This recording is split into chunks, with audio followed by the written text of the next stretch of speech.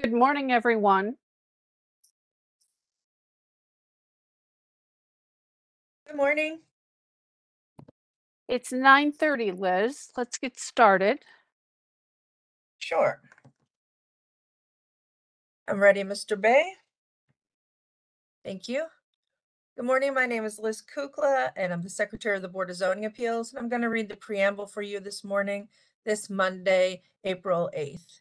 In compliance with notification requirements of the city's open meeting law in section 101.021 of the codified ordinances of Cleveland, Ohio, 1976, notice of this meeting has been publicly posted. All boards and commissions under the purview of the City Planning Department conducts its meetings according to Robert's Rules of Order. Actions during the meeting will be taken by voice vote. Abstentions from any vote due to a conflict of interest should be stated for the record prior to the taking of any vote. In order to ensure that everyone participating in the meeting have the opportunity to be heard, we ask that you use the raise hand feature before asking a question or making a comment. The raise hand feature can be found in the participants panel on the desktop and mobile version and activated by clicking the hand icon. Please wait for the chair or facilitator to recognize you and be sure to select unmute and announce yourself before you speak. When finished speaking, please lower your hand by clicking on the raise hand icon again and mute your microphone. We will also be utilizing the chat feature to communicate with participants. The chat feature can be activated by clicking the chat button located on the bottom of the WebEx screen. Please note that call-in users can unmute by using *6. All meeting activity is being recorded via the WebEx platform. These proceedings are also being live streamed via YouTube for public view. We have provided a link to the meeting for those who wish to speak on a particular case via our website and email. All requests to speak on a particular matter have been considered. We've also received emails from those who provided written comment on a particular matter. Back to you, Madam Chair. Thank you. Would you like to call the roll, please? Sure. Ms. Wilson will be absent this morning. Ms. Roca? Present. Ms. Holzer? Present. Ms. Brown? Present. And Ms. Bates? I am present. Madam Chair, we have a quorum with 4 members. We should announce that with 4 members, the appellants risk a tie vote. If there is a tied vote, the decision of Building and Housing remains the same and the variance is denied. So at this time, if the appellants would like to request a postponement to a later date when we would have 5 members, they can.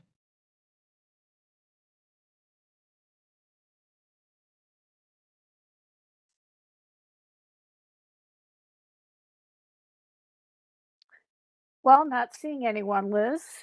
That's right. All right, thank you. Then I will announce that we have no postponements or withdrawals this morning. Excellent.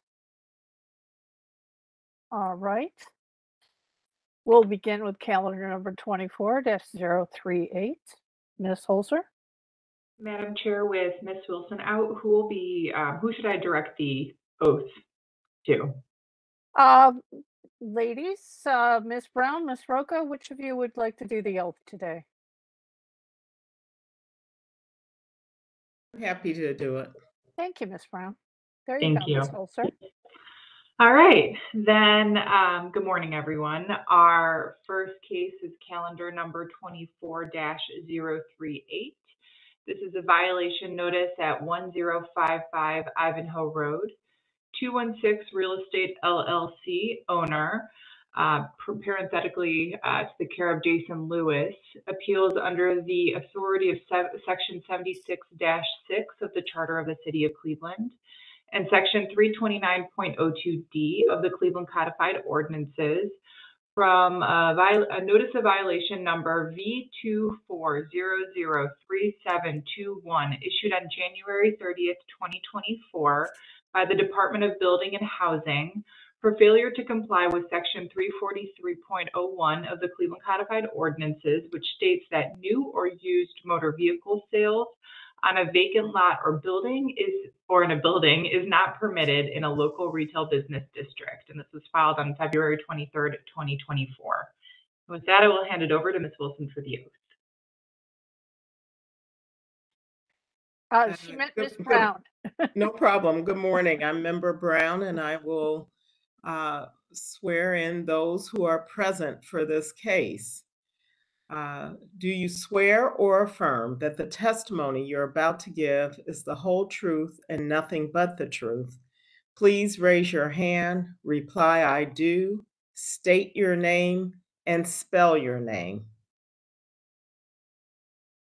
Let's start with Mr. Jason Lewis.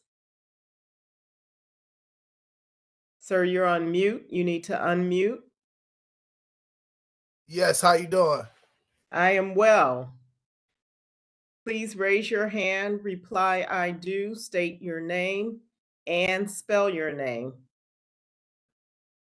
I do. Jason Lewis, JASONLEWIS.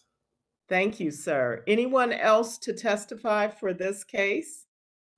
No, I wasn't aware that anyone else could. I'm not sure of that. Well, there may be some people from the city, sir, so thank Okay. you. Okay. Anyone else?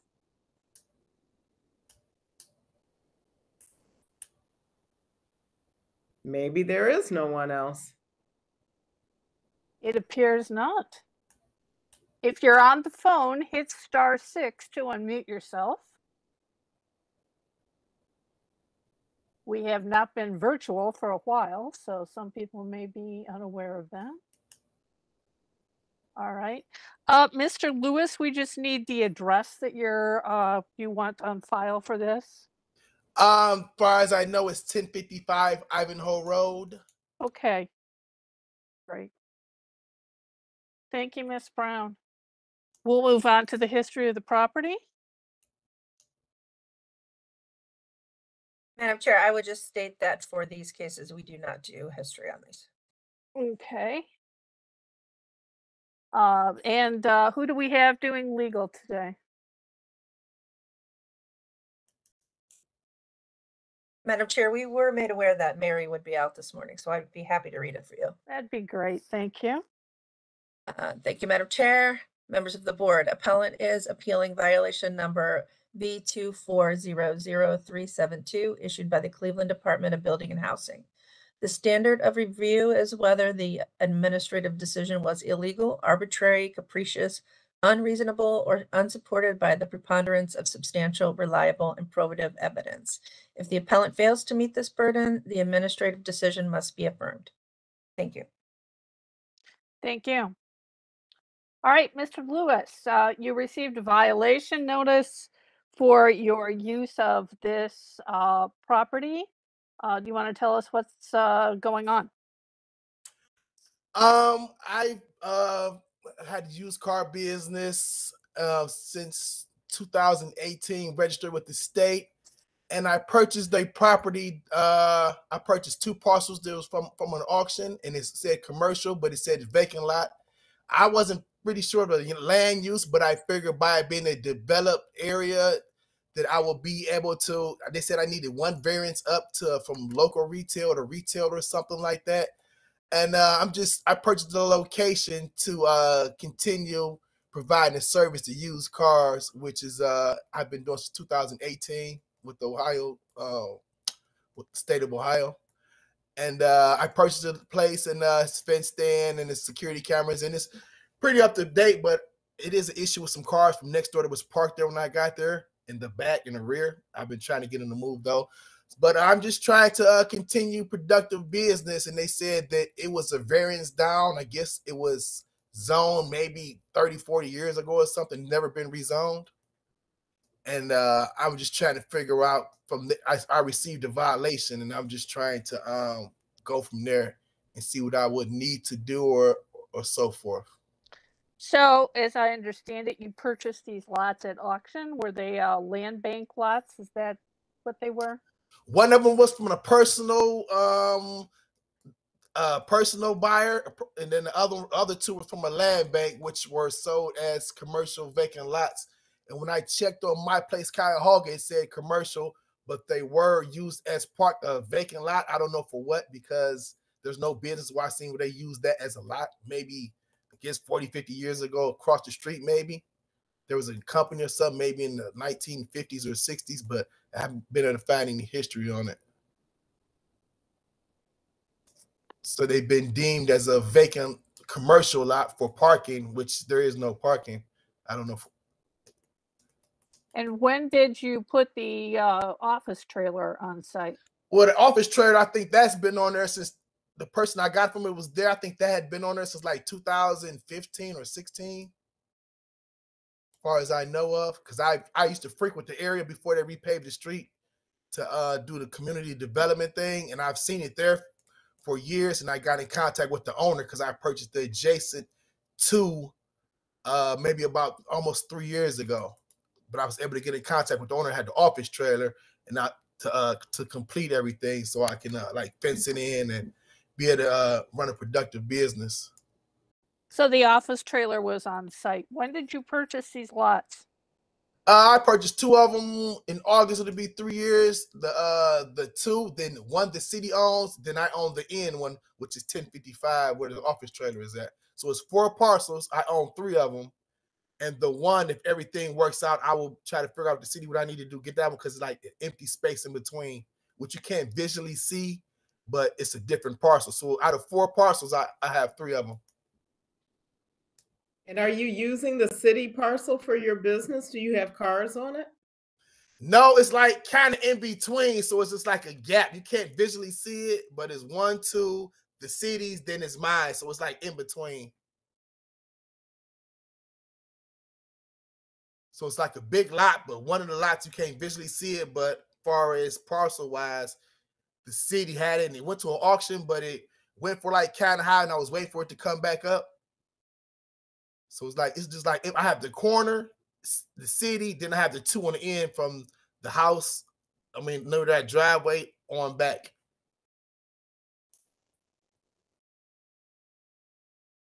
So the house that's to the left in this particular photo.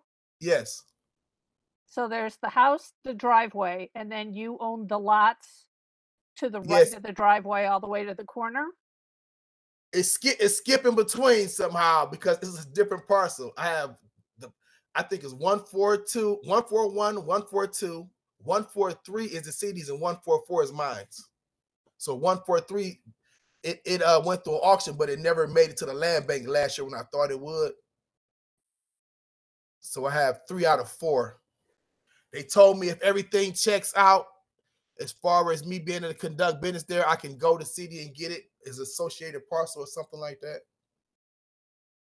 So explain to us what what the vehicles are that are on the lots at this point in this particular photograph. Those are vehicles that I set up there for my other lot because I'm currently at 6623 St. Clair, but the owner isn't. I've been there 6 years, but the owner, he's passed away and it's in his will to sell it, and I don't have that capital to right now to purchase it, so it's up for sale. So that's why I got something else in the and then it's a better area up there on Ivanhoe Road. It's more traffic, and I know the streets been redeveloped and so forth. So those are vehicles that I put up there for display. The vehicles in the rear, those have been there for I don't know how long. And since I own a property, I've been telling them to try to move them or tow them. I gave them notices and they keep, I don't know what they're doing. I don't know. I've been trying to get them moved. But I would figure I could try to cover everything once I figure out what the zoning. And even if so, I still want them to move them. So I don't know if that would be a city issue or what. But I've literally put notices on their door and all that to get those removed there. They had a mechanic there, I guess, or somehow, and he never finishes them, or whatever the case may be. But I think I've been going there off and on for a year, and they haven't moved them yet. So I don't know. I want them to move them so I can fence it in and keep it secure because the area usually a cut through area. And when I first got there, they were parking stolen Kias and cars on there. But I've been able to establish that, this is not the area for that and so forth. And I have 24-hour surveillance from the office trailer to see all the way around. So it made it a pretty safer area too. Because it's like on the next street, I think someone got found in an abandoned building, like right on the next street by the Collinwood or a stadium or something, maybe like a week ago. So it just pretty much beef up the security of the area. And I've been able to deal with a couple people from the neighborhood as far as vehicles and business and develop a relationship with the neighboring businesses and so forth.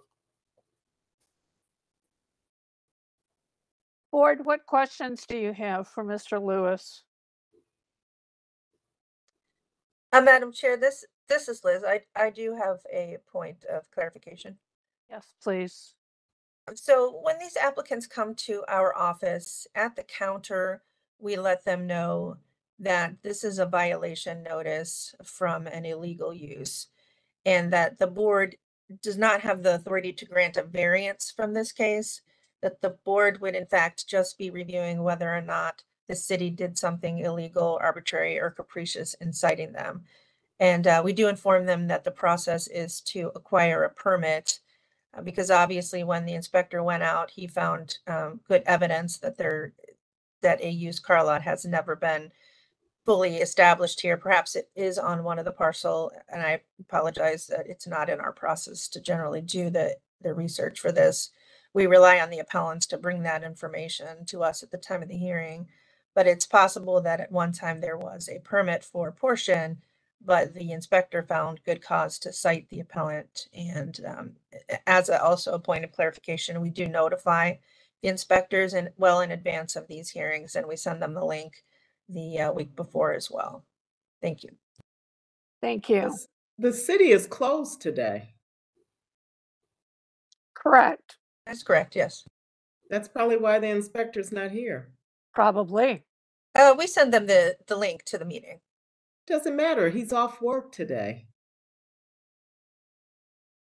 Well, we are not all off work. We are here. We I are thought here. the city was closed. The I city mean, I hall is closed. understand we are here because you had a zoning hearing that was scheduled before City Hall was closed. The question is, what is the duty of the inspectors? I don't know that. Do you? That's a good point, Madam Chair. We were informed that we can take a day off or we can work on this day. So the appellant has been made aware. He's been given the link. I would assume that he would be able to log in through a phone, but you're right, he may not have the access to those things. We were not made aware of that though in advance. Okay. So it appeared on going on Google Maps that this had been used as a car lot previously. The trailer existed. The area, this particular parcel within the yellow block was paved and striped. So I think there was some precedent for it being used as a business there. Board, what would you like to do at this point?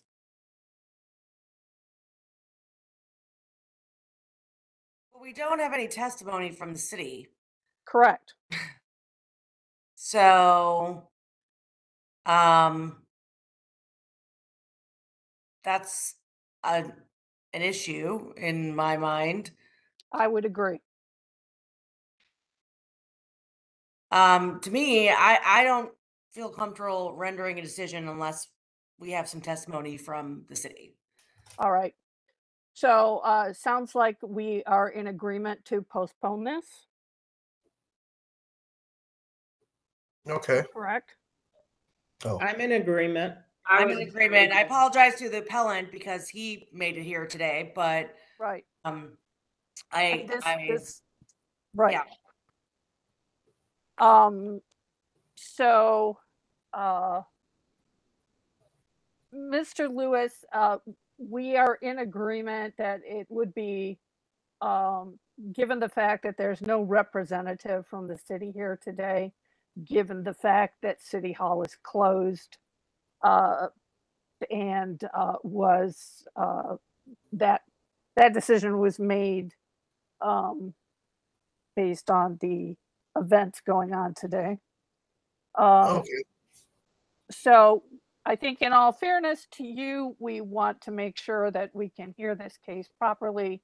So we're going to, we'd like to postpone this to a future date. Are you okay with that? Oh yeah, sure. I mean, whatever it takes to try to get it resolved. Okay, great.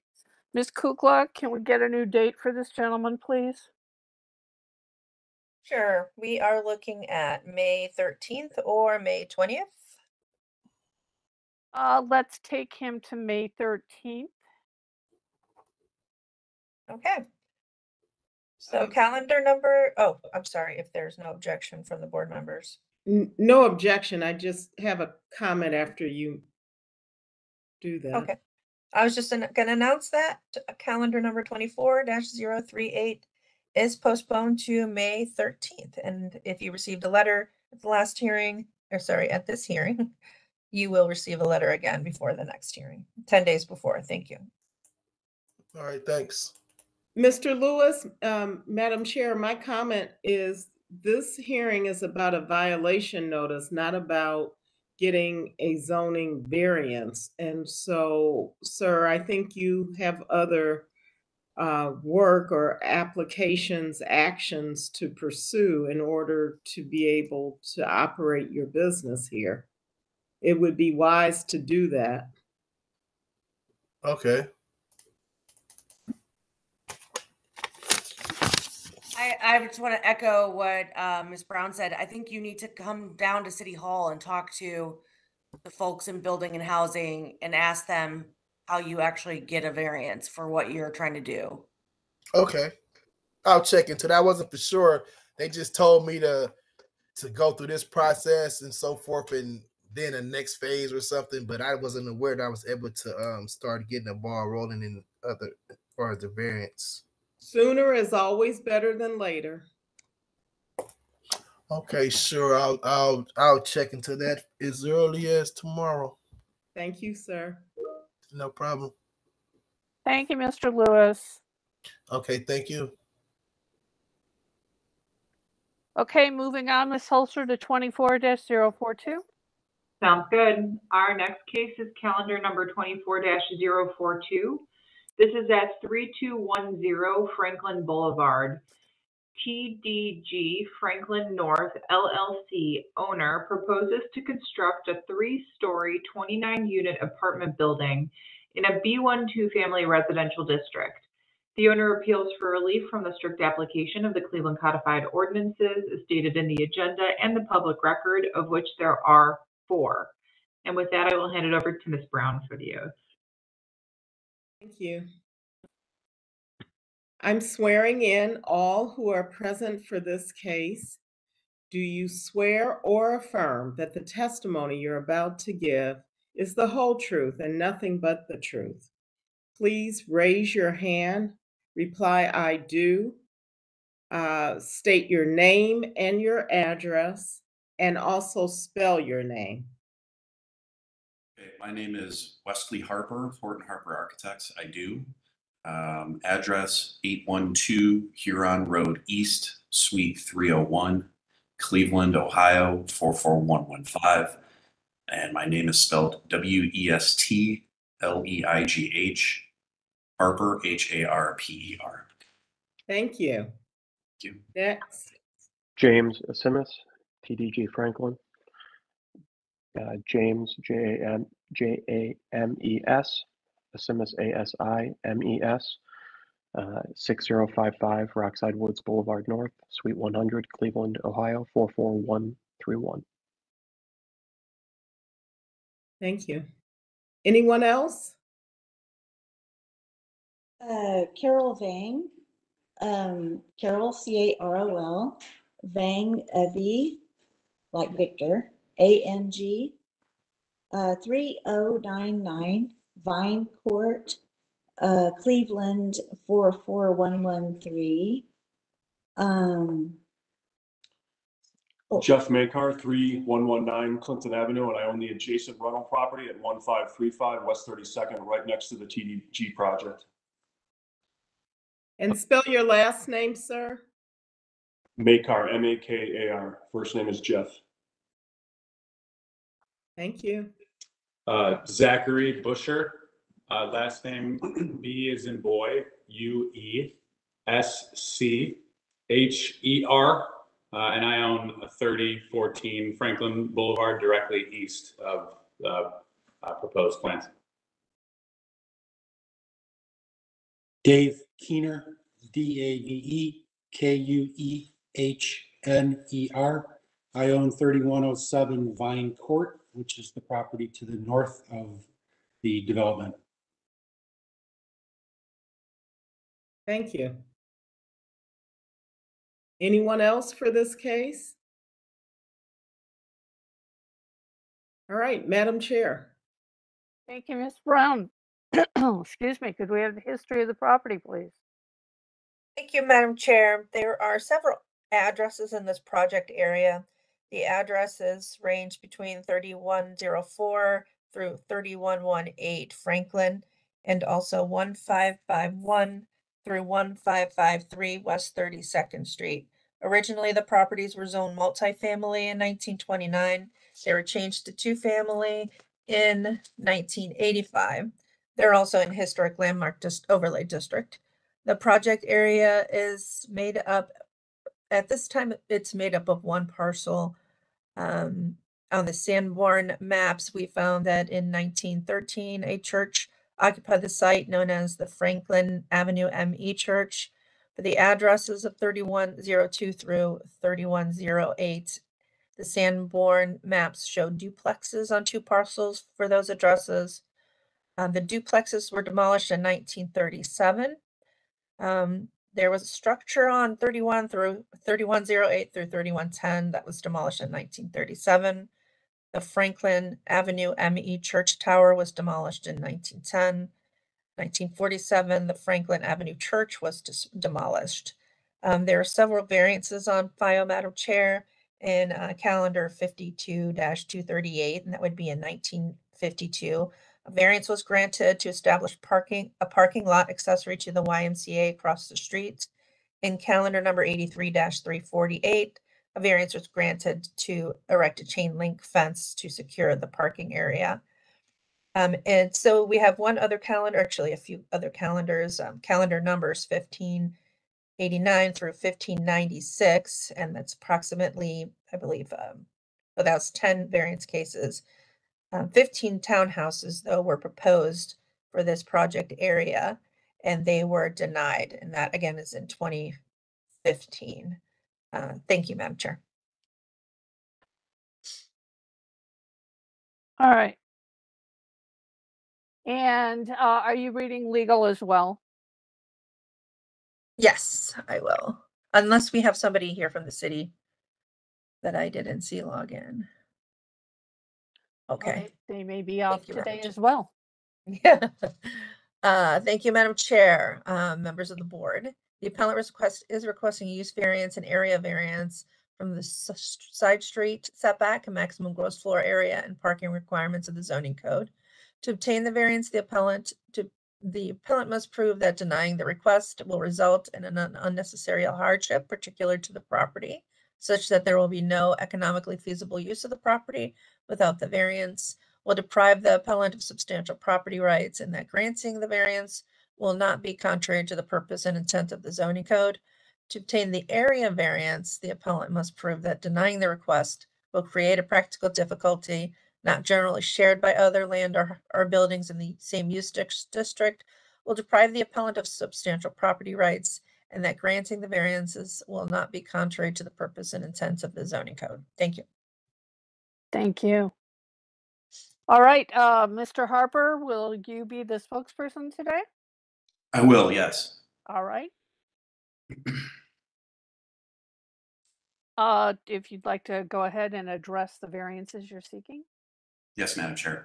As you're probably aware, the location of the project is at the intersection of West 32nd and Franklin Boulevard in Ohio City. The current lot is vacant. We're surrounded by a variety of contextual residential uses.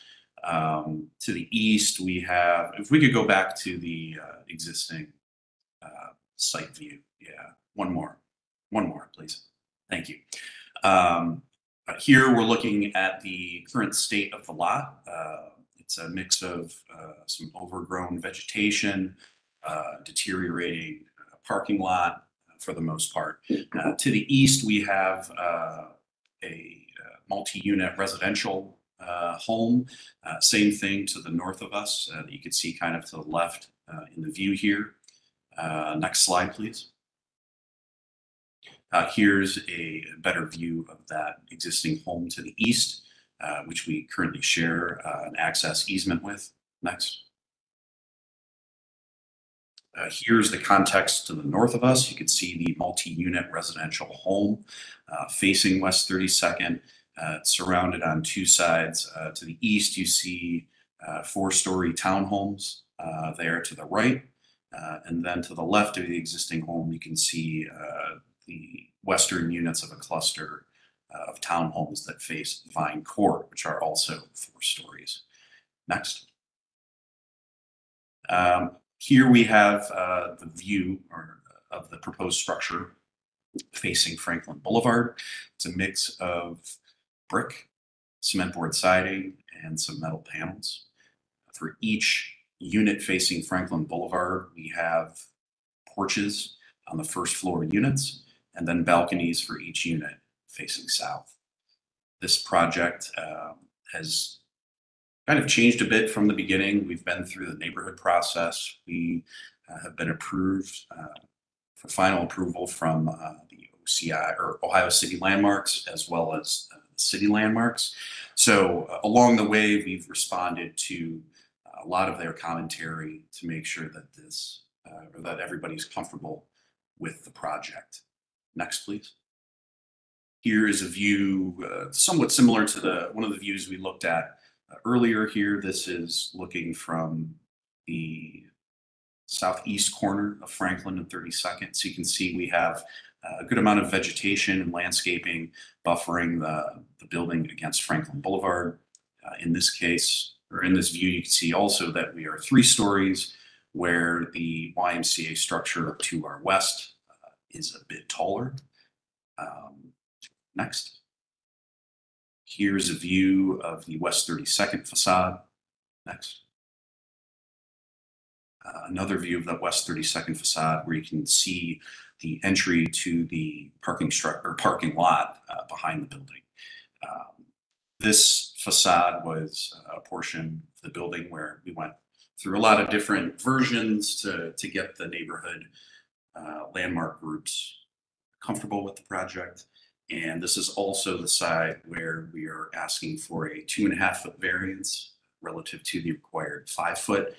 And we think everybody in these commissions have been comfortable with that variance. We've actually pushed it back from 0 feet to the 2.5 feet so we can get a bit of landscaping along the sidewalk. And the 2.5 feet is somewhat misleading. At the the part of the building to the right here, the building is at 2.5 feet, but then the property line kind of splays a bit to make that setback larger as the building marches north. So just so you're aware of that. Next view, please. So here we have the more technical document that we submitted to the city for the zoning review. Next. Here we have the site plan for the project. You can see what I was just talking about for the 2.5-foot setback. If you look at the bottom left of the building, we have it called out as 2.5 feet, but then you can see the property line kind of splays out as it heads north. So that setback gets larger as you continue. The pad mounted transformer that we have at the northwest corner of the lot it will likely be 5 feet from the property line, but just to make sure that there aren't any surprises as we get more into the technical documents here, we did have the reviewer note that the transformer may possibly be in that 5-foot setback. But essentially what that area would be at the northwest corner is an area of significant vegetation to screen the parking lot, and that would be put together per the zoning code for screening parking in a residential district. You can see the footprint of the structure takes up a good portion of the southern portion of the property. We have a 10-foot setback relative to Franklin, which meets the mapped setback defined by the Planning Commission over the years. We then have a 6-foot setback, which is 1 foot larger than the requirement along the eastern property line. There we share an easement with the neighbor to the east, where they have access for 6 feet of our property, and then we maintain access on 6 feet of their property. Towards the rear, we have a 5-foot setback at that northeast corner of the building. And you can see the rundown of square footages and surface parking spaces that we have here. Now, right now we're showing 20 parking spaces on site. The developer of this site is also the developer of the site across Franklin to the south, which is ongoing. And they have additional parking spaces above and beyond the required zoning number required. So we have an agreement in place, should there be more demand than 20 parking spaces on this property, we are legally able to have people park on that southern part, or on that southern development site. So I think that probably eases some concerns about parking for the total of this project. In regards to some of the other issues, obviously a townhome development was denied here in the past. We've had quite a bit of support for this project for apartments. You know, we have the YMCA structure directly to the west of us that received many of these same variances in the past so that it could be switched to residential. And I believe there's dozens of units in that structure. So there is precedent for these kinds of variances. And I know you look at each project individually, but I just wanted to give the flavor of past variances in this area. As I mentioned, we went through the city landmarks process. I felt that they were very comfortable with the design, and then they were supportive of whatever variances would come about. So I can't recall if there's any additional slides in this. Maybe we could flip through those quickly. Yeah, you can see the floor plans. We have units facing Franklin Boulevard. So we're going to have a very, I think, a large presence from a pedestrian perspective, where there could be people out front using their porches and really getting eyes on the street to elevate the safety of this area. Right now, again, it's a vacant property where anything can happen. With this new structure, you can obviously add additional apartment units into an area that does need them. There are studies that show that. And obviously eliminate a bit of an eyesore. So here you have the elevations for the project. We aren't asking for any sort of height variance. We're meeting the setback requirements for that height. So with that, James, I don't know if you have any other additional comments, but I'd open it up for questions or concerns. Thank you. Mr. Harper, if we could go back to the parking plan view. I believe I noted in your plans you had bicycle parking, but I'm also wondering about your ADA parking. Yes, Madam Chair. So you can see at the, let's say the southeastern corner of the parking lot, it's labeled HC. And then to the right of that, we have what's essentially the van accessibility area. So this fully meets the ADA requirements for 20 parking spaces. And what is the adjacency to public transit for this particular building? Yes, we are, of course, at Franklin Boulevard, and to our north is Detroit Avenue, which is less than a quarter mile. So this does fall into the newer zoning overlay, I guess you could say. However, we are trying to move this project forward at a pace that didn't allow us to wait for that portion of the zoning code change to come into play. So we're essentially under the older zoning review for parking. However, it sounds like you're kind of putting it together that if we were to submit this today for a zoning review, we likely wouldn't have any parking variance. Exactly, right. And the Y building is directly west across the street then, correct? To the west, that's correct, across Okay. 32nd Street. All right. Did you And- have a community meeting besides the Detroit, besides the local landmarks and design review? We did. We met with the Block Club back in December, I believe. It was, I thought, generally well received. It did not pass the vote for support for the Block Club, but we did present to them, and again, we did go through the larger review process on the neighborhood. We also presented at a community meeting for Ohio City Incorporated. I believe it was either late November or early December on this project as well. Madam Chair, I just have a follow-up question on that point. Yes. So Mr. Harper, I know I get the emails from that block club because I'm in the area. And I know this project changed significantly over time. Was that in result of feedback that you received from the community? And if so, can you kind of high level go through the changes that were requested and what you did? Because I know it's very different than what was originally proposed. Yes, that's correct. So a big part of the community feedback was related to the facade of the west 32nd side of the building. Previously, it was, for better or worse, treated as more of a secondary facade. And some of the comments we got from the neighborhood level, as well as Ohio City and Landmarks, was that they'd like to see that facade treated in a more primary facade manner. So we went back, added some additional glazing. We made the doorway to the space off of West 32nd that you could see here in the middle.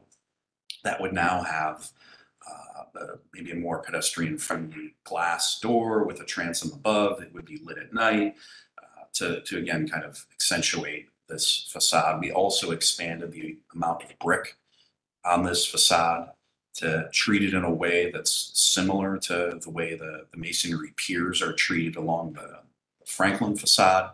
So it feels as though the Franklin design is wrapping around it. And obviously those groups were comfortable with that. I think on the neighborhood level, sometimes that's a harder lift, and there's some folks that don't want to see anything happen here. So in some ways, there was no way to come to a negotiation on that front. But obviously we met the criteria that some of the larger groups had. And I think maybe some of the pushback on the block club level was for the parking count. And since then, we have, not that it was a difficult sell, but we've gotten legal documentation that we would be able to use the parking of the development to the south. So with all of that said, I believe we approached a lot of the commentary from the neighborhood block club. Thank you so much. And this side of the building is where the variance is, correct? The setback variance. Right. That's correct. Yes. And with respect to the parking, you've already testified that the law has since changed, and were you to submit under the new law, you wouldn't need a parking variance at all, because you're so close. You're 2 blocks away from the 22, the 26, et cetera, bus lines. So thank you for walking through those changes. I really appreciate that. Thank you.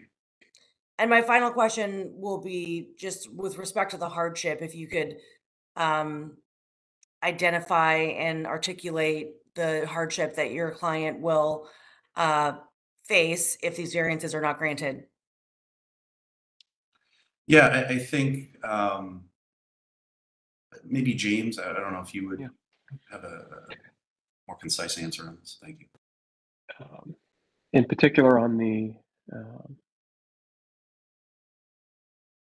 lot coverage on this as well, This is the parcels with this project are the only parcels with that level of coverage restriction in this block here, providing some additional hardship and impracticality of developing to the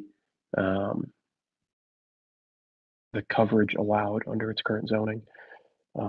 In general, the zoning in place on this was done in a way to intentionally restrict development on it in a practical way, and more stringent even than the neighboring parcels immediately around it. So that's where the hardship on our end would be, making it impractical to develop on this because of the restrictions on capacity that this would be able to hold by its current zoning. If I could maybe add a bit to that. When the zoning was changed from multifamily to two-family back in the 80s, it's my understanding from doing a lot of work in this area that was executed to eliminate large mansions on Franklin Boulevard from turning into basically boarding houses, where individual rooms in these larger houses could be rented out in a manner that created what people thought was overcrowding back in that time period. So this is kind of a remnant of that zoning perspective. I think that's obviously, to the law, this is a two-family location. But I think that the Ohio City Landmark Commission, as well as the city, understands that this is a completely different type of project than what the current zoning is kind of protecting in the neighborhood. And though the zoning is two-family, you're surrounded by multifamily projects. Is that correct? That's correct. On essentially all sides, including across Franklin Boulevard, which will be, dozens of apartments. We have dozens of condos in the YMCA building. We have the 4-unit townhome project to the north of us. And then I'm not exactly sure how many units are in the existing, more home-looking structures to the north and east, but those are at the very least two-family. And there's also the multifamily building, catty corner across the street for senior housing. That's correct. Okay, thank you. Thank you. That concludes your testimony from all members of the design team, correct? That's correct. All right, we'll move on to the neighbors. And I believe we had correspondence, did we not, Ms. Kukla, from Ms. Vang? Yes, I did send you a letter from Ms. Vang. Okay. Ms. Vang, would you like to give your testimony now, please? Yes, thank you very much for hearing me today. I live at, can you hear me okay? Yes. Okay. I live at 3099 Vine Court. My property is adjacent to this proposed apartment project. Let's see if I can get my directions right. Excuse me one second. Mr. Bay, could you give us maybe an aerial view or something so we can Thank you. Get a perspective on where her property is related to this? Great, thank you. Does that help you, Ms. Vang? Yes. Let's see. I think my property is to the northeast. Thank you. To the northeast of the project. And I have attended the block club meeting in December, and I also arranged an in-person meeting with the developer, and I believe the construction manager came, Joe, and several of us met and discussed the project together. However, at this meeting, a resolution was to our concerns was not we didn't achieve a satisfactory resolution. So my personal concern, specific to my property, is that there's a large silver maple tree on the adjacent property line. It's on my property line, but it's right up against the retaining wall that's being proposed, and it is, let's see, just north of the 5-foot setback. So the construction will affect the roots of the tree, and the retaining wall, even though it's shallow, it will still affect the roots of the tree as well. And I met with personal tree care representative, certified arborist, Justin Jarek.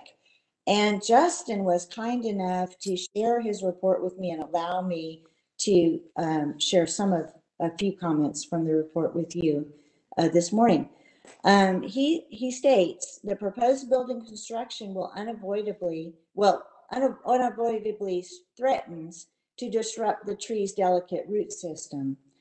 The tree will depend heavily on its roots for stability, and etc. My husband and I are concerned that the tree will begin to lean towards our building, and before too long at all will damage our building. And Justin includes that the height of the building construction will necessitate trimming the tree, and this will remove, he predicts, 75% of the tree's canopy, which is the branches. It's really spread out. And this will cause the tree's appearance not to look good. But the main thing is, according to Justin, it will affect the tree's ability to absorb nutrients, and it will begin to fail.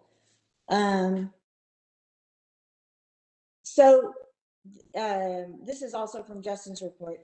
There will be heightened risk from the disruption of the root system and the canopy branches of the tree. This will cause the tree to have a higher risk of falling onto nearby structures, and that's where my husband and I are so concerned. So, and I love this quote that Justin put in here. I appreciate so much you allowing me to share this. With deep consideration for the tree's significance, welfare, and the safety of residents, we recommend to proceed with a thoughtful removal of the tree before construction begins. We also discussed how difficult it will be to get in to where the tree is after the apartments are constructed. And then this is, something I love that he wrote. This recommendation is made with empathy and mindfulness toward all stakeholders involved, embracing the importance of fostering harmony between human activities and the environment while ensuring the safety and well-being of the residents. I did share this report with the Dallard Group representatives, and we've had some conversations about it. I asked what their arborist recommends as well, but we just haven't come up with a satisfactory resolution to the damage that will be caused to the tree. I also was concerned about the hardship that the hardship, that the Dallard Group will experience if they don't have these variances granted. I know, though, that the spirit of the zoning codes is to protect existing property owners, and I'm concerned about the harm that will occur to the adjacent property members and to the community by the project as it is proposed today. So my request is to not grant the variances today so that the adjacent neighbors in the community have more time to come up with a satisfactory resolution. So thank you for hearing me. And I think we have some more. Yeah, my name is Jeff Maker. I own I'm sorry, just one moment, Jeff. We're going to get to you, but you keep mentioning a satisfactory resolution and that the arborist that you consulted with recommended the removal of the tree. Is that the satisfactory resolution you're seeking? Yes, I would like for the Dallad Group to cover removing the tree. That is my request. Okay, all right. Thank you. Thank you for clarifying that. I'm sorry about that. Okay. All right. So Jeff, is it McCarr, right? Maycar, yep. McCarr. Go ahead with your statement. Yeah, one of the concerns that I had was, one is I didn't even know what was going on here for the last year and a half. I unfortunately was never brought up to speed until like February, I think it was. And I was the original developer of the townhomes north of the property there. You can see the townhome project in front of the other units. And one of the things I worked out with the other developers was a non-perpetual easement access to allow them to build the 4 units directly behind their project. And, just worked with the other developers to make it, feasible and acceptable for me to access my rental property and the tenants to park. One of my concerns is that their fence is directly on the property line. And I talked to James and Joe, and I also even talked to Joe Balag, is it how's it pronounced, James? Bailog?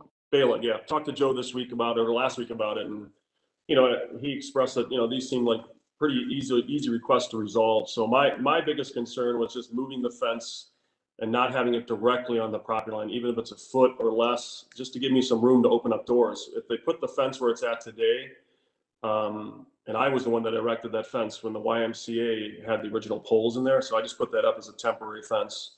But ultimately, I need it to be set back a little bit. Hopefully, it can still, you can still get your parking spots in there. But that was something that was not, I have not heard back from the Dallad Group. So, until this issue is addressed and we come together with a reasonable solution, I would, I'd vote no as well.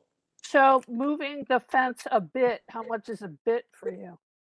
I think a foot or so off the property line should be enough to open up doors. Where it's at right now, you can barely get to open the doors if you park there. And again, I'm looking at the northwest corner where the what are you putting there? The transformer unit. Another thing I would ask James is why wouldn't the transformer unit put in the back right corner here, where there's plenty of space for that, versus right on the street? Is that something the city requires it to be close to the street? Property. Gentlemen, property we're line. not. We don't just have a back and forth conversation here. I'm sorry. Okay. This should have happened before you came before us, and I'm sorry that you didn't have that opportunity. And you absolutely need to go through the chair before you speak. So go ahead and respond. Me or James? James, go ahead. The comment on plenty of space. The property line does jog. Carol's property is, I believe that's Carol's property there towards the back. So the reason you see the building extend further east, behind the building is where Carol's property is. So that is not ours, in which we have to put the transformer. So really the only place for the transformer was that northwest corner. Okay. Is there feasibility to move the fence as he requested? I believe we have some feasibility to adjust the fence there.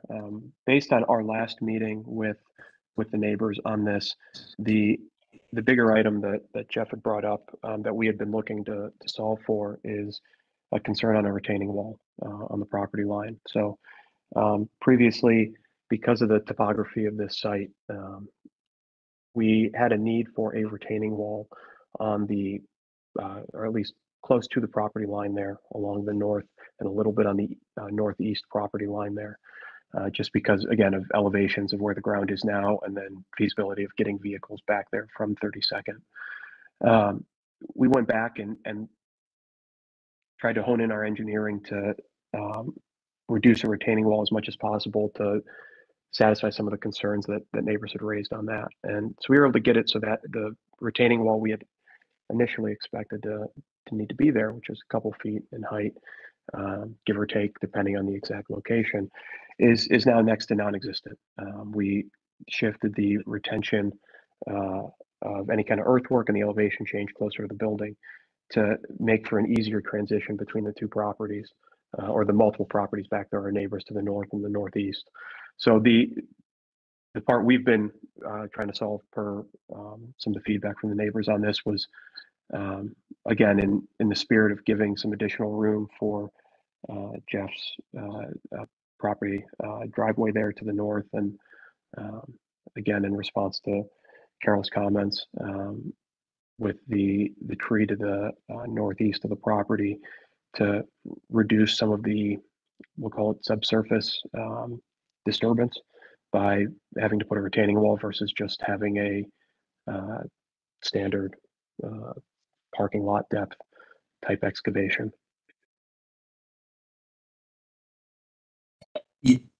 Madam Chair, if I could Yes, please. add one more comment. I do think being so familiar with the technical documents here, getting that 1 foot that Mr. Makar is looking for, I don't believe that would be a problem. So I feel like that's something we could certainly. Great, doable. Yeah. Awesome. And what's our situation with the tree then? Are you amenable to removing the tree for the neighbor? If the tree's damaged beyond its ability to survive, or it's a risk of falling over due to our construction, then we're open to removing the tree. Great. Thank you for And that. just for clarification, the tree is on Ms. Fang's property, correct? Correct. Correct. Okay. Well, I think she testified it's basically on her property, but at the property line. Wes, do you have a map that you submitted that shows that? Or is that not indicated on the? Is it on your topo or something? It is not, but it's essentially, if you see, yeah, where the hand is right now, you see the 37.3 foot directly to the left along the property line. Right. It's probably halfway between that note and the property line as it heads to the east. Okay. So it's essentially at the end of the parking lot. If you just drove straight forward, you'd run into the tree. So it is close to the property line, but as James said, we've eliminated the retaining wall or along the property lines, and would of course work with the neighbor if it's damaged beyond saving during construction. Excuse me, Madam Chair. This is Xavier Bay from City Planning. Yes, Mr. Bay. I'd just like to just leave a quick note that if it is in consideration to do anything with the tree, that that the necessary parties are reached within urban forestry with the city, just to make sure that proper protocol is taken care of. Thank you. And I'll just note as well, I mean, to the appellant and the developer, I mean, your intention is to not damage the tree, correct? And to keep it. Madam But Chair. I understand the safety concerns that Carol has on this, and so if it becomes a safety issue because of our construction, we're open to taking the tree out. And you'll work with the city to make sure that an arborist makes that decision. Okay, thank you. Madam Chair, could Ms. Vang has her hand up. Go ahead. Yes, I would like to point out and repeat that Justin, the arborist that I spoke with, said that it will be much easier and more economical to remove the tree before construction begins, because this is going to surround where this tree is and the equipment is not going to be able to get in. And so the cost of removing the tree is going to go up exponentially when this project is completed. And he's also given a very reasonable estimate to do it. So. Okay. All right. I believe we have two other neighbors that we need to hear from. Yeah. My name is Zach, and I own the property, again, directly east, 3014 Franklin Boulevard. And I guess my major concern is obviously regarding the driveway.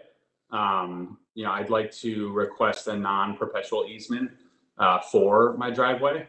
I just think in regards to parking, right now there's a driveway that you can kind of see on the property line that hugs my house, directly west of my house. And, my concern is parking for my tenants, right? I think, if the property line or the, apartments or the buildings are built, too far up, like on the driveway, I'm not going to be able to have anyone, parking there. They're not going to be able to use my driveway, which will obviously, decrease the value of my home significantly without any parking spots. And then, again, I haven't necessarily had the chance to talk to the Dally Group about like building a new driveway. Like right now it's brick. Potentially, we could put a brand new driveway there where it would benefit, both parties. Then we'd have to talk drainage, in the back of the driveway. So the driveway kind of slants down from Franklin Boulevard. So drainage would then become a concern if we were to go that route. But that's my main concern is just the driveway. And again, I'd like to request a non-perpetual easement, which, Jeff actually requested. It looks like on the very, Jeff, if you want to touch in. Yeah, Madam Chair, may I ask one a moment. question, please? Sure. Ms. Brown, go ahead. To the two gentlemen who are, one gave testimony and the other who is about to, when you say you've not had an opportunity to speak to the Dalit Group development entity, can you please tell me why you've not had that opportunity? Yeah, I mean, I've reached out via email and made some phone calls and just haven't had the chance to talk directly to them about my specific problem. I know that there's been like meetings. There was a neighborhood meeting, which I unfortunately was traveling for work and I couldn't attend the one, I think it was the Ohio City Block Club meeting that they had met with. I was unfortunately, again, just traveling for work during that specific meeting. Yeah. So, Madam Chair, I don't think the zoning hearing is the place for everybody to reach their individual agreement about each item of concern. Correct. I second that. These are property issues between property owners that you need to figure out on your own. That's not a BZA issue. These are, easements and issues of that nature are resolved between two property owners. I'm going to suggest interrupt that you, Ms. Roca. I'd ahead. like to thank you and Ms. Brown for that because I've been sitting here shaking my head. This is a public meeting, but the nature of the questions right now are of personal. And the question is, why were they not addressed with the property owner, developer, and the adjoining neighbors? So it seems to me, Ms. Brown, Ms. Roca, is this a situation where it's not fully cooked and we need to have these folks back after they meet? I don't know that the appellant needs to wait to have their variances heard on personal property issues. I mean, these are things that can happen at the same time. It has nothing to do with the variance. Well, Ms. we Brown? don't know that the rest don't. I mean, because we haven't heard them all, and it just, I honestly don't know how to evaluate it. I don't know whether the developer wasn't available or whether the folks coming in to testify waited until now. I mean, I don't have enough information to speak to that, but I don't believe this is the right setting for this discussion is really my comment. Yes, it's not. Board, what would you like to do?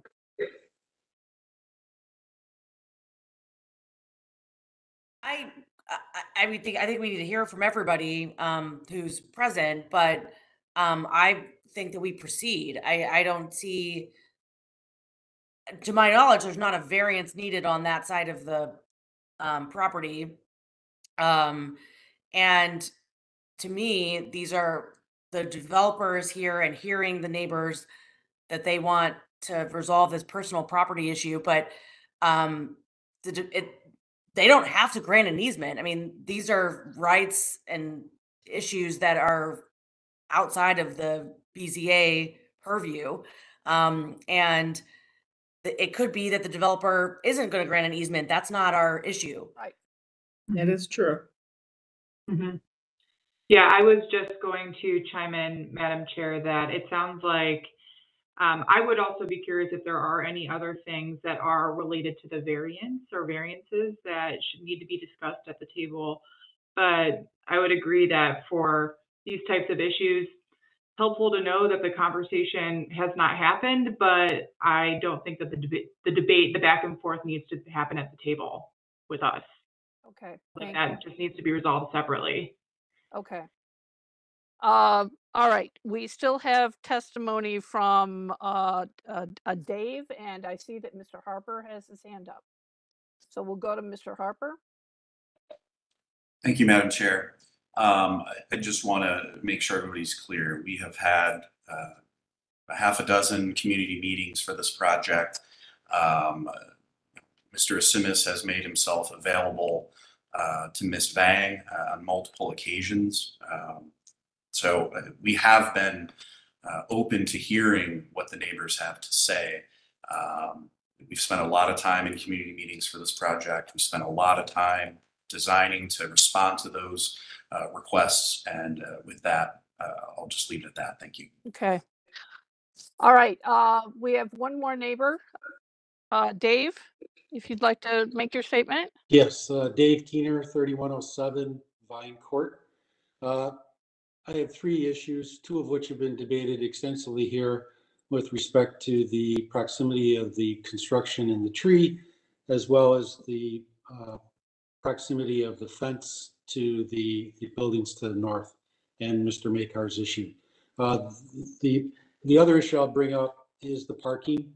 I understand that my main concern with the parking is the overflow that will end up on 32nd Street, more than likely. And I wanted the board to be aware of, there are very limited, there are transportation issues with respect to traffic coming down Vine Court already on the 29th Street, which is extensively heavily populated with parking. Larger vehicles can't make that turn.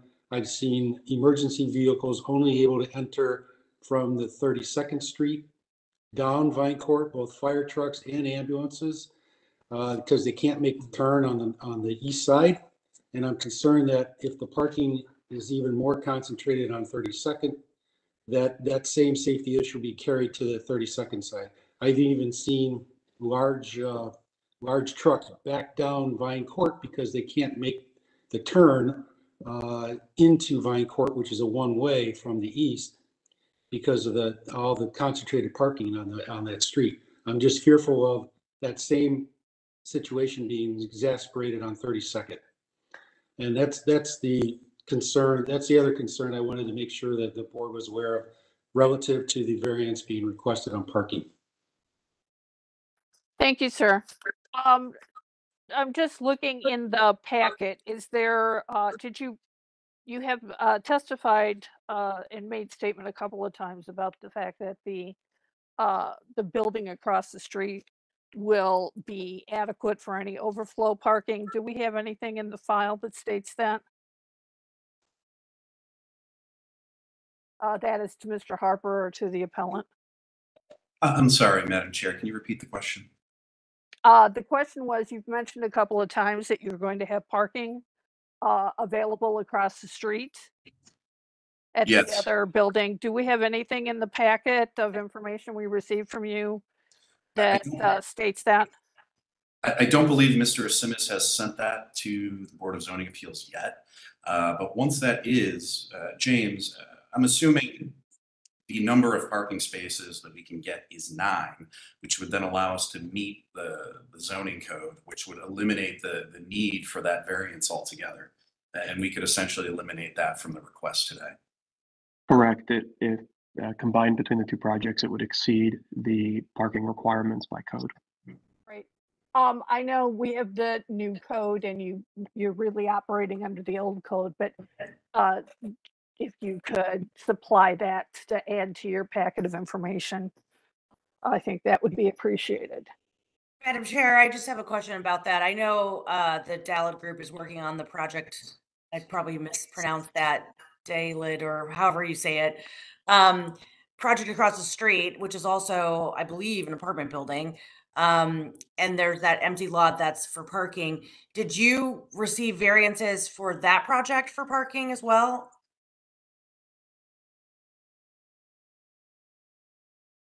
That's a good question. That one, it's not, we are over parked by code for that one. There's I think it's a 10 space excess on that project for what it would be required by code on that. And so Okay, that's, just make sure you reconcile that because, you know, Mhm. if you don't have enough parking on that project and then you're saying you can park cars over there, then we have a disconnect. adding the two projects together and combining the amount of parking between the two would exceed the number of apartments that are combined in the two projects, and they're residential only projects. So there's not some ancillary additional demand on parking that would be required there. Okay. Thank you. Okay. Anything else, board? I mean, we just have some commentary going on, Madam Chair, from Ms. Leonard in the chat that I'm trying to follow, but not sure I understand. Ms. Leonard, would you like to make a statement? Good morning, Madam Chair. Happy Eclipse Monday. Thank you. Yes, so so this has been landmarks approved. The site plan, the exterior facade, everything about the project has been approved through landmarks. Generally, when there's any type of exterior modifications or site plan changes, it's going to require a trip back to landmarks. Now, for a fence moving at 12 inches, it's likely that they could just do an administrative review, but that's really a landmarks process on making that determination of whether it's necessary to take it through the full commission or whether they just do an administrative review on that. So I just want to put that out there that that this has been through those processes, and everything that's on the site plan and in the exterior attributes have all been approved under Landmarks Commission previously. So I just want to let you all have that information. Thank you, Ms. Leonard. Excellent point. All right. Anything else, board? Ms. Roca, are you crafting the motion on this one? I can Yeah. craft a motion. Excuse me, Madam I'm Chair. This is Xavier Bay from City Planning. Yes, Xavier Bay from City Planning. Would you like to make a statement? Yeah, I just wanted to just make a few final comments, mainly speaking towards the variances being requested. Just wanted to also let you know the City Planning sorry, City Planning agrees with these variances being requested. As we already heard extensive testimony about the parking, we don't see that as being a big issue. The maximum gross floor area is a very typical variance that we see come across, mainly because for really traditional development, it's difficult to meet old code standards as far as the maximum area requirement stands. So we don't see an issue with the area variance. And similarly with the 5-foot side street setback, as this parcel line kind of skews as you go down back into the depth of the property. We see a lot of room, with these side yard that they're providing for the rest of the project. Aside from that small corner, I was glad to hear about the screening for the transformer. That's definitely great to hear. And lastly, for the context around this corner, this project surrounded by multiple multifamily contexts currently, so we see it fitting what's already around here in this area. The last note for the tree, We typically, you know, would like to see more tree canopy throughout Cleveland. But if it does come down to the tree needing to be removed, we definitely just want to mention again that you make contact with Urban Forestry and Jennifer Kipp, because there could be a possibility to really save that tree. Thank you, Mr. Bay. Yeah, we generally speaking are averse to seeing trees come down. The testimony from the neighbor as to what the arborist said there would be extensive trimming, which I would anticipate that meaning that they would lollipop the tree, which is kind of severe on the tree. But I think the point to go through Urban Forestry is a good one. Ms. Kukla, I believe that we also have a letter from Councilman. Yes, we did receive an email from the councilman stating that he supports the variance. All right, great. Thank you. I just want to make sure we get that in. Anything else, board, before we move forward? Thank you, Mr. Bay. Thank you, Ms. Leonard. Hearing no further questions or comments, I'll entertain a motion. Madam Chair, I move that we approve calendar number 24-042 based on the extensive testimony that we have heard today on all the variances. Could I have a second, please? Board Member Holzer, I second. Thank you, Ms. Holzer. Ms. Kukla, if you'd call the vote. Ms. Brown? Yes. Ms. Holzer? Yes. Ms. Roca? Yes. Ms. Baith? Yes. Calendar number 24-042 is granted. It'll be ratified when we meet again on April 29th. We will send the appellant a letter, but they can contact us on April 30th for further instruction. Thank you. Thank you. To the Mr. Harper and the appellant, given the situation and the testimony we've heard today, please try and work with your neighbors and be good neighbors and be receptive to their requests for the situation. Thank you very much. Thank you. Thank you. All right, we're going to move on. Calendar number 24-020. Sounds good. Our next case is calendar number 24-020. This is at 660 East 185th Street. Three Black Knights LLC owner proposes to establish tattooing use. The owner appeals for relief from the strict application of the Cleveland Codified Ordinances as stated in the agenda and the public record, of which there are three. This case was dismissed on March 4th due to the appellant's unexplained absence. Appellant contacted the planning department office and explained that the absence was due to a miscommunication. So the case has been reinstated from March 4th. And with that, I will hand it over to Ms. Brown for the oath. Thank you. I'm swearing in all who are present for this case. Do you swear or affirm that the testimony you're about to give is the whole truth and nothing but the truth? Please raise your hand, reply, I do, state your name, your address, and spell your name. Thank you. Yes, I do. My name is Anthony Howard, Anthony. Last name Howard.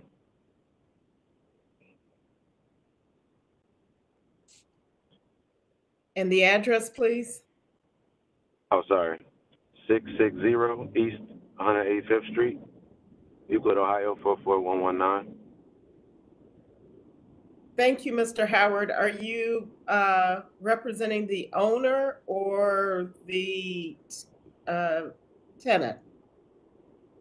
I am the tenant looking for the permit for the use of doing tattoos. Thank you. Anyone else here for this case? No, just me. And Madam Secretary will ask you questions about authorization from the owner. Madam Chair and Madam Secretary. Well, Madam Chair, we do have some documentation stating that the owner, let's see. Actually, I apologize. I do have verification that the person speaking is a principal in the Three Black Knights LLC. I do not actually see an authorization from the owner allowing the appellant to speak today. Perhaps the appellant could explain, or has this been sent and we missed it? So this should be under On Point Inc. LLC, which is my establishment, and the Three Black Knights is the building's owners, which rent and lease this space to me for the use of tattoos. I'm only here solely to look for a permit to be able to do tattoos legally through the city. Oh, thank you, Madam Chair. I do see that now, that the owner is giving On Point LLC authorization to speak on his behalf. Thank you.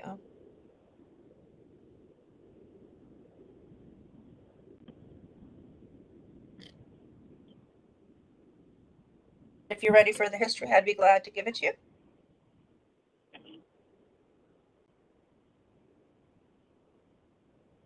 Yes, Did we lose Ms. Bay?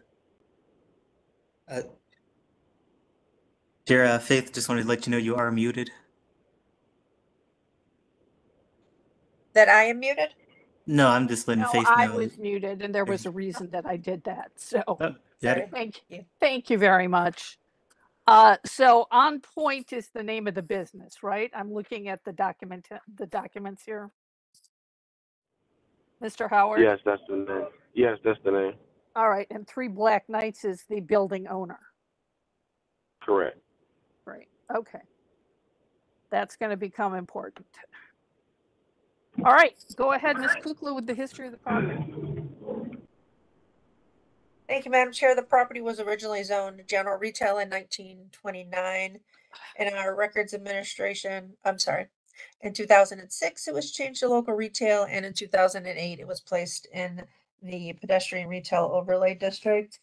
In our records administration office, we found that in 1925, a permit was issued to erect a one-story office building.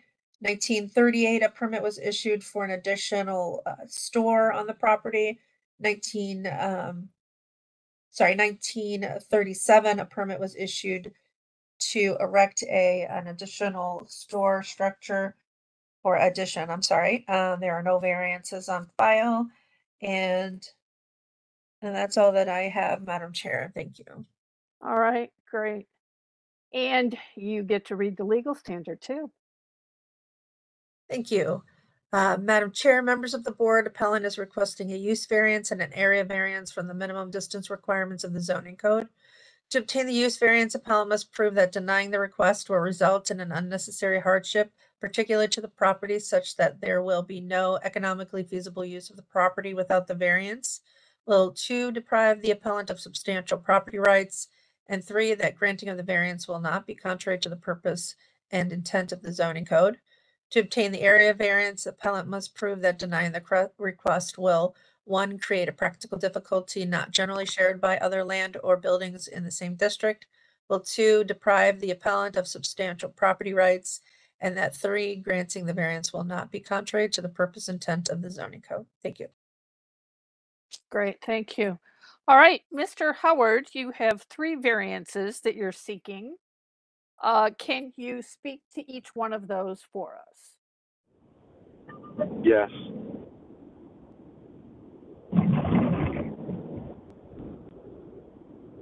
Go ahead.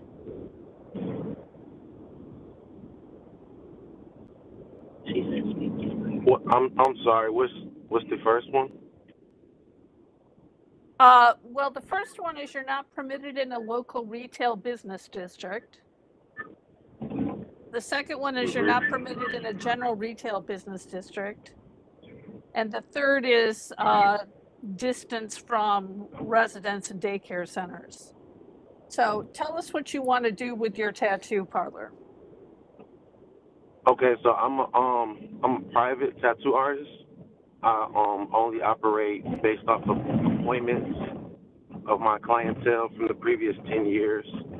This is my attempt to be able to become more professional and take my talents to a different level and heights.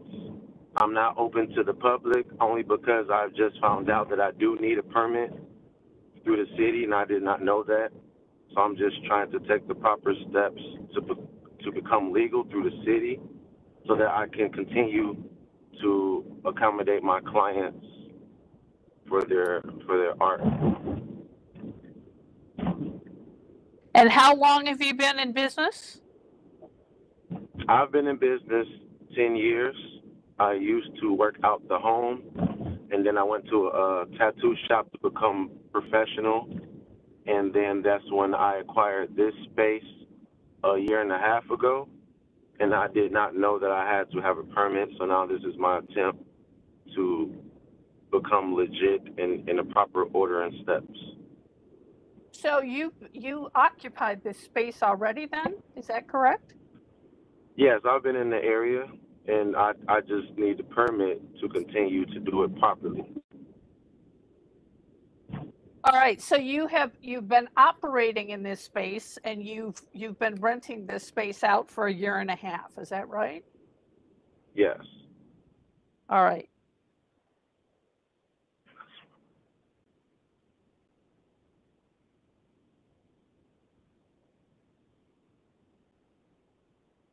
Okay, and your hours of operation, you intend to be by appointment only? Yes. All right. Madam Chair, may I ask what days of the week do you book appointments? Every day except for Sunday. So Monday through Saturday. Yes, correct. And how early and how late are your appointments?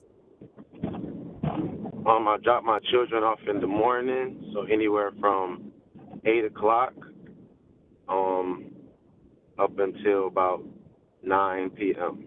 at latest. All right, that's your last appointment, or that's when you vacate the premises? That's when I would like to vacate the premises. Okay. All right. We have your floor plans. Ms. Kukla, would you like to cover the correspondence that we received? Sure. We did not receive a letter or email from the councilperson. We did receive one email from a Pamela Moore regarding this case. She states that this landlord is a slumlord and doesn't deserve any variance from the city. They own numerous properties that are all boarded up and in terrible disrepair. They also have active housing court cases for the very slum they want to turn into the tattoo shop. See Housing Court Case 2023-CRB-005-254. They consistently dodge service of cases by using a post office box address as the registered agent for the LLC, and when a street address is required, they put the address of the post office. Very shady. She does not give an address as a neighbor or anything like that, just her email address. And she's specifically, thank you, Ms. Kukla, she's specifically calling out the building owner, not the business that is before us seeking the variance. That is correct. She does state that the landlord is the slumlord. Thank you. Mr. Howard, what's been your relationship with your landlord? We have no relationship. There's been numerous problems going on since I have been in the establishment. I'm supposed to take care of the inside. They're supposed to take care of the outside. And it's a lot of things going wrong. But in order to continue to feed my children, I'm fixing the problems.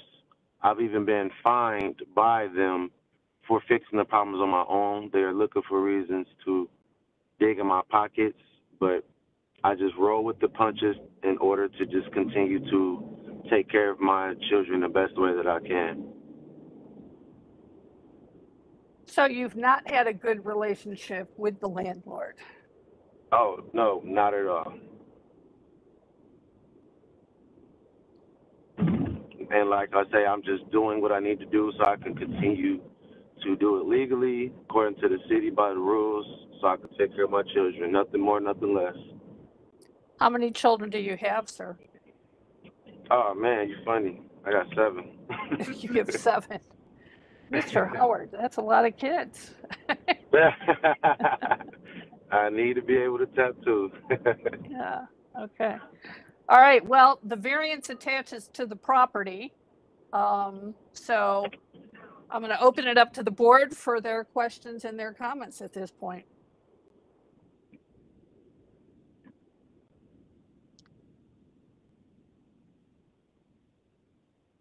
Ms. Brown, would you like, do you have any wisdom on this situation? Ms. Brown, I think you're muted now. I thank you. You're welcome. I did notice as I looked at the photos in front of us that the awnings are torn and perhaps there is some work that needs to be done. Mr. Howard, have you put those requests into the landlord? I have not, only because I have the, like I said, I'm a private tattoo artist, so I'm not open to the public. So I have noticed that the awnings are outdated, and I went to talk to Councilman, I forgot his name, but he said that the 3 Black Knights are trying to get them updated so that they can go with the plan for the 185th reconstruction. But I have not put in that request only because I cannot get in contact with the owners. I have to go through management, and management gives me the runaround, so I just I just stopped trying for the last year and a half. Thank you for your update on that situation.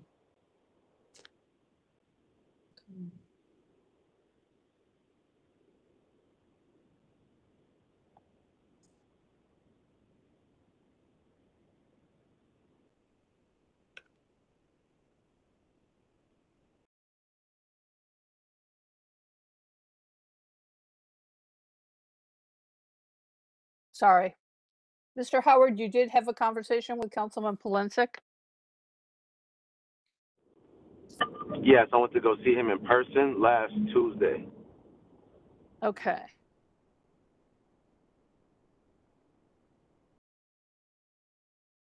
Mr. Bay, who is the planner for this area? The neighborhood planner for this area is Ariel Washington. Okay. Do we have any input from her or city planning on this? Yeah, Xavier Bay from City Planning. We don't see an issue with the approval of these variances. As you know, our tattoo use description in the zoning code is rather outdated, as these establishments used to have a negative connotation in the past. As we know, in the 21st century, even people's grandmas get tattoos. So we don't see an issue with the use or the spacing variance. The last thing I could mention is to just reach out to the landlord if you ever do get in contact to mention the storefront renovation program. That would be a good resource for them to just help with upkeep on the front facade here. Do we know who the CDC is for this area? Uh, I do not. Um, I could follow up with the applicant, look into it, and make sure we connect them to the CDC and the neighborhood planner. Yeah, let's do that. Let's give him the support that uh, might be beneficial to him moving forward. I'm just curious, do you recall how close this is in relation to the business that we had in front of us a few weeks ago with the sort of art deco kind of look that was going to become a restaurant? Remember that You one. recall that? Yeah, I remember that. Yeah. It was in this area, was it not, Miss Brown? It's on 185th Street where all Yeah. the infrastructure improvements have been completed, but I don't know, uh, Oh, close. yeah, Yeah. how the expanse of it. Okay.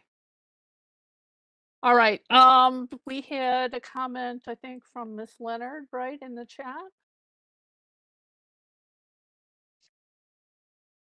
Yeah, I was just stating that there's no assigned CDC to this location, but Councilman Polenzek has a East 185th strategist, and the tenant may actually have already had contact with her, but Laura Bala is working with the landlords and the tenants up and down East 185th Street for the past several years to get everybody compliant with city ordinances. And then she'd also be that link that Xavier was discussing regarding the storefront renovation program. Right. Is she the consultant? She is. Yeah, that was before us with the case I was just talking about, right? I don't recall which case she showed up for, but I know that over the years she's done a ton of work along East 185th Street, and then she's still doing that. So Okay.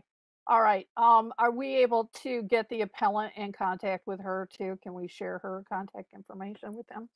yeah, I'll have Xavier can share her email with the appellant if he has his email information. Super. Thanks so much. Miss Leonard. Sorry, not to cut you guys off, but I am in contact with her, and she does a phenomenal job of keeping me updated weekly on what's going on. Excellent. Okay. We're going to put you, we're going to give you the contact information for the city planner as well. Any other questions or comments, board? For me. All right. Who would like to do the motion on this? I will. Madam Chair, hearing the testimony of the appellant who is currently operating a storefront as a tattoo parlor out of compliance with zoning and in support of issuing the variance. Also hearing testimony that there is a coordinator and efforts to work with property owners and tenants to improve the district. I move in favor of calendar 24-020. Thank you. Could I have a second, please? Madam Chair, I second. Thank you, Ms. Rocco. Ms. Kukla, would you like to call the vote, please? Sure. Ms. Holzer, Yes. Ms. Roca, Yes. Ms. Brown, Yes. Ms. Bates. Yes. Calendar 24-020 is granted. It'll be ratified on April 29th, and we will send the appellant a letter, but please feel free to contact our office on April 30th for further instruction. Thank you. All right, Mr. Howard, you've got some resources to work with. There is a storefront renovation program. So hopefully you can improve your situation there in that building. And you can move on with your next steps. Okay? Yes, thank you all so much. I appreciate it. Thank you. All right. Moving on to old business, we have 1, 2, 3, and 4. Without objection, board? No objection. No objection. Awesome. All right. No other affirmations or reinstatement requests. Anything else, Ms. Kukla? No, ma'am. Just want to make sure that you guys all saw that updated drawing for West Avenue, the angled fence. Yes, That it was was lovely. He did 9 feet rather than 8, so. And he did it on graph paper as requested, so it's to scale. So extra points for that for him. All right, then. Enjoy the eclipse. Thank you all very much. Have a good afternoon. Stay safe. Bye. Thank See you you. next time. Okay. Bye-bye. Bye. Bye. Bye.